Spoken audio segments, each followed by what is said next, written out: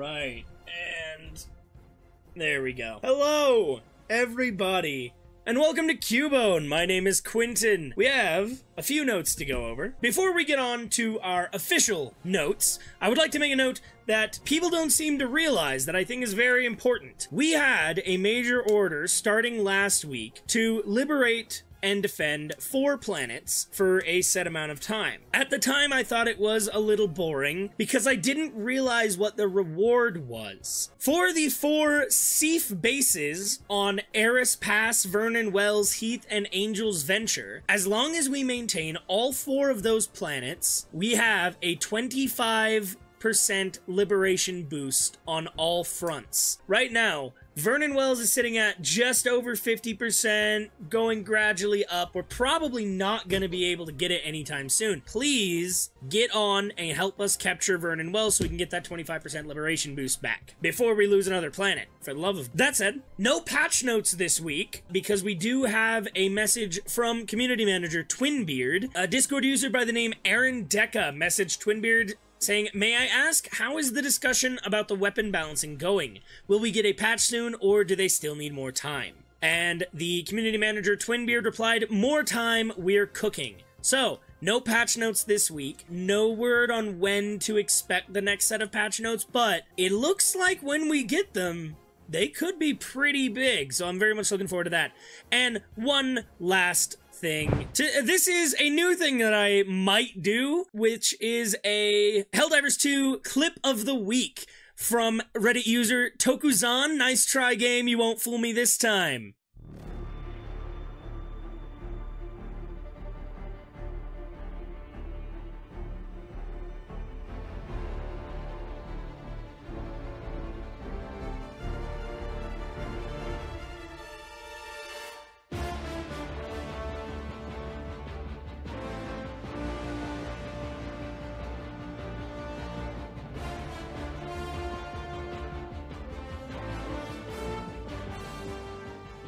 Helldivers once again showing their incredible intelligence, because we are truly the smartest gamers around. Let me not set that to the stinger again. There we go. But we are officially done with the extra stuff that I was going to cover. So, with that, we are moving on to our weekly recap. Not a lot of recap from last Tuesday, as we began a defense on Lesoth, once again, completing it rapidly between 6 a.m. and 8 p.m. Mountain Daylight Time. Moving on quickly to Wednesday, I asked for Arrowhead to do something big, and by Liberty, they delivered. In rapid succession, we failed to secure the anti-tank mines through the previous MO, despite our best efforts, and on Wednesday morning, a new major order was announced as Super Earth officially declared war. Mobilization across all sectors of the industry and economy has begun. Billions of able-bodied citizens from across the Federation have already volunteered for conscription. To train these new recruits, massive new facilities are being erected on a small number of lightly populated planets. The Helldivers must hold the planet's construction is completed. I presume that's meant to say the Helldivers must hold until the planet's construction is completed. For that major order, we had to hold Eris Pass, Vernon Wells, Heath, and Angel's Venture until the end of the major order. Immediately after, Vernon Wells came under attack. By the end of the night, we were holding Vernon Wells with only a slight lead and gradually taking Angel's Venture. We just had to hold them for 2 days to complete the major order. Overnight, we were able to take and hold Angel's Venture, but Thursday started with a surprise as Errata Prime saw the fastest bug outbreak we've ever seen. They managed to completely overrun the planet in the early hours of the morning, with divers falling back to the recently liberated Fenrir 3. Throughout Thursday, 2 new defenses began. We were expecting this, however, as the defenses were staged on the bug front's Heath and the bot front's Eris Pass, 2 of the planets on the major order. The first defense, that is to say Heath, had longer left than the MO itself, so it was functionally impossible to lose it in time. More concerning was Eris Pass. Its defense had an hour less than the major order, meaning that if we had lost the defense, we likely wouldn't have won it back in time. That said, we were keeping well ahead of both opposing factions on their respective attacks. Through Friday, we fought back both attacks, refusing to back down despite the best efforts of the 2 undemocratic factions plaguing our galaxy. The player count actually actually saw a slight boost during this time, helping us to spread managed democracy to everywhere that needs it. As the ending of the MO grew closer through the night, it was impossible to not feel a swell of pride, knowing we'd soon have more Seif trained in the glory of Super Earth's democratic ways. Through the night, 2 new defense missions began on either front on Lasath and Akamar 4. The bugs were not prepared for how much of a fight divers would put up. Even our own computer systems couldn't handle it, and a discrepancy appeared between sources.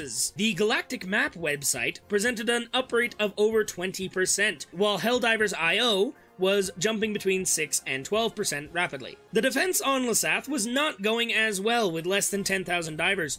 We'd need a significant boost to catch up. We were, however, spurred on by the major order to eradicate 3.14 billion enemies within 5 days. Across the Federation, patriotic citizens are doing their part for the war effort. The fervent faith of Super Earth citizens for the war effort deserves to be rewarded viscerally. To that end, the Helldivers are ordered to demonstrate the unassailable might of a united citizenry by destroying greater numbers of our enemies than ever before. While this is, as said, the largest target number we've ever seen, every kill counts, and within the first hour, nearly 10 million had already been defeated. Helldivers were bloodthirsty, and by Saturday night, more than 15%, nearly 500 million, of the targeted enemies had been defeated. Divers were showing a renewed vigor with this major order, scrapping bots and dismembering bugs faster than ever before. Despite this, very little actual progress was being made toward galactic liberation itself. The majority of divers, nearly 50%, were on the bug front's Pandion 24, a planet we've been itching to take back since we lost its defense back a few weeks ago. We were making gradual progress, expecting to take it back in less than 2 days. The same could not be said for Lasath, and as its defense drew to a close, divers tearfully saluted, promising to free it from the clutches of the socialist toasters soon. Sunday saw the bugs try to force their way through Angel's Venture and Fenrir 3. We were more than ready for them, though, more than 10% over the liberation rate needed for Angel's Venture. Once Angel's Venture had been defended, divers immediately moved to Fenrir 3. These defenses helped us move the major order up to nearly 1 billion with just under 4 days to go. We were making significantly better progress than the last Eradicate mission, averaging nearly 500 million per day, which is more than double what we were achieving last time.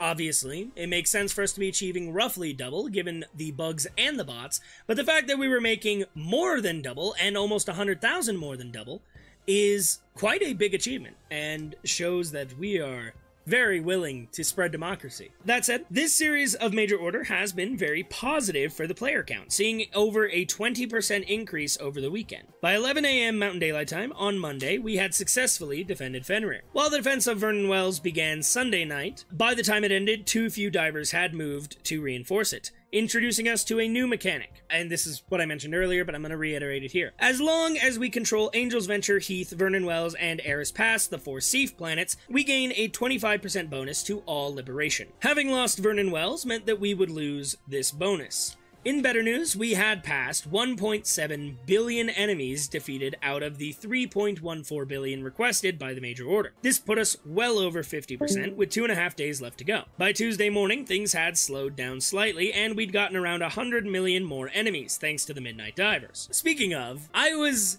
made very aware by the comment section on my previous video that the term Midnight Divers does not actually work, as, you know, time zones exist.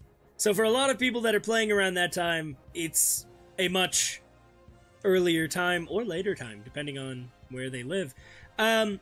However, the name is really fucking cool, and I'm going to continue using it because I like it. Also, around 3 AM Mountain Daylight Time, a new defense began on Turing, which divers quickly rallied on, getting over a quarter of the defense done within 5 hours. Thankfully, despite our loss at Vernon Wells, several divers took to restoring it, though progress was slow.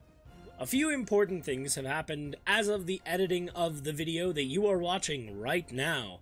Today is Wednesday, the 22nd of May, 2024, and over the night, divers were gradually working through Pandion 24 and Vernon Wells. We were able to get each planet up to 72% and 61% respectively, and up to nearly 2.3 billion enemies for the Major Order. This is despite the player count once again dropping lower than ever. This is the major thing that I would like to note with this add-on. Over the previous weekend, player count had raised to nearly 100,000, but by today, Wednesday, it had dropped back down to just over 64,000, the lowest yet.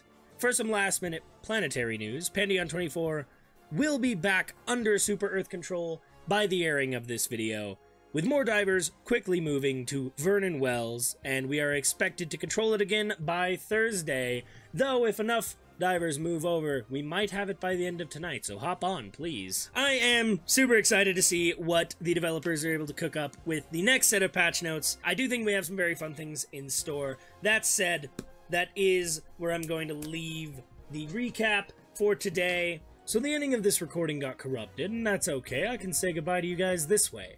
I hope you all enjoyed. Remember to go check out the stream that this originally came from, and please remember to be gay and do crimes. We'll see you next time with another Helldivers Tuesday. Bye-bye.